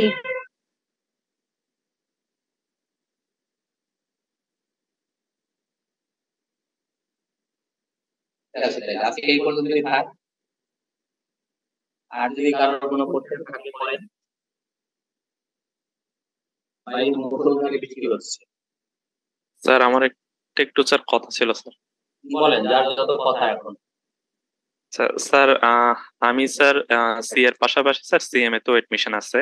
তো আমাদের এই যে সামনে একটা পরীক্ষা আছে স্যার 25 তারিখ থেকে। তো আমি হচ্ছে পরীক্ষাটা ট্যাক্সেশন পরীক্ষাটা দিব আর কি, প্রিন্সিপাল অফ ট্যাক্সেশন। তো আমাদেরকে ওখানে আপনার ওই যে নতুন ট্যাক্স আইনটা ফলো করে হচ্ছে ম্যাথ করা লাগবে, বাট আমরা তো এখনো কোনো মেটেরিয়াল পাই নাই। আর আমার ওই বাংলা একটা পড়তে আসলে একটু প্রবলেম হচ্ছিল, যে এটার সাথে আমরা মানে ম্যাথ গুলো আমি আসলে একটু প্রবলেম ফেস করতেছি। তো আসলে কি সাজেশনটা থাকবে জিনিসগুলা, যে আমি পরীক্ষাটা আসলে কিভাবে অ্যাটেন্ড করবো, যে নতুন একটা ফলো করে? আপনাকে আমি একটা পরামর্শ দিই, আপনার নতুন পুরানো দুইটা আইনই আপনার মাথায় থাকতে হবে। কারণ হয় কি, কোশ্চেন সেটার এমন আছে যে পুরান সিলেবাসে পুরানো আইনের উপরই কোশ্চেন করে ফেলবে। তাহলে তো আপনাকে রেডি থাকতে হবে যে নতুন এবং পুরান, নতুন বই এবং পুরানো বই, যে কোনো বই দিয়ে যদি কোশ্চেন হয়, পুরানটা তো আপনি পড়ছেনই, পুরানটাই তো আপনি পড়ছেন, জি জি। এখন নতুনটা না হয় এখন সামনে আসছে। আমার ধারণা পুরানো সিলেবাস পুরানো বইতেই কোশ্চেন হবে এ পর্যন্ত। সিএ তো তাই হয়েছে। না, আমাদের স্যার নতুনটা দিয়ে হবে বলা হয়েছে স্যার, এই কারণে প্রবলেমটা ফেস করতেছে। আর আরেকটা জিনিস একটু জানার ছিল, সেটা হচ্ছে স্যার কোম্পানি অ্যাক্টের বেলায় এই কোম্পানি যেটা আমরা ট্যাক্স করি, এটাতে স্যার একটা যে ফ্রি স্যাম্পলের একটা জিনিস আছে না স্যার, যে কতটুকু আমরা অ্যালাউবেল করি, বা এই জিনিসটা তো স্যার আগে একটা ডিরেক্ট একটা ইনকামের উপর ছিল, টার্ন ওভারের উপর ছিল আর কি। যেমন স্যার 12 কোটি টাকা যদি আমার টার্ন ওভার থাকে, তাহলে আমরা ফার্মাসিউটিক্যাল কোম্পানির ক্ষেত্রে একটা পার্সেন্টেজ ধরে এটা মানে 12 কোটি টাকার উপর একেবারে অ্যালাউবেল জিনিসটা ধরে ফেলতাম আর কি। এখন কি স্যার ওটা কি স্ল্যাব আকারে করা লাগবে? মানে কয়েকটা জায়গায় দেখলাম স্যার স্ল্যাব আকারে করছে, বাট আমি একটা স্যার বাংলায় লেখা তো ওই জিনিসটা স্যার ক্লিয়ার করতে পারতেছিলাম না আর কি। না, আগের মতোই, ওই আইনে কোনো চেঞ্জ আসে না, স্ল্যাবই হবে। প্রথম 5 কোটি টাকার উপরে 2% ফার্মাসিউটিক্যাল, পরের 5 কোটি টাকার উপরে 1%, আর বাকিটার উপরে 50 পয়সা পার্সেন্ট, 0.50%। মানে কি স্যার 12 লাখ টাকা হলে প্রথম 5 লাখের উপর আমি 2%, তারপরের উপর হচ্ছে যে 1%, তারপর 2 কোটি টাকার উপর হচ্ছে যে 0.5% করবো। Right right. আচ্ছা ঠিক আছে, ধন্যবাদ, এই জিনিসটা জানাচ্ছি।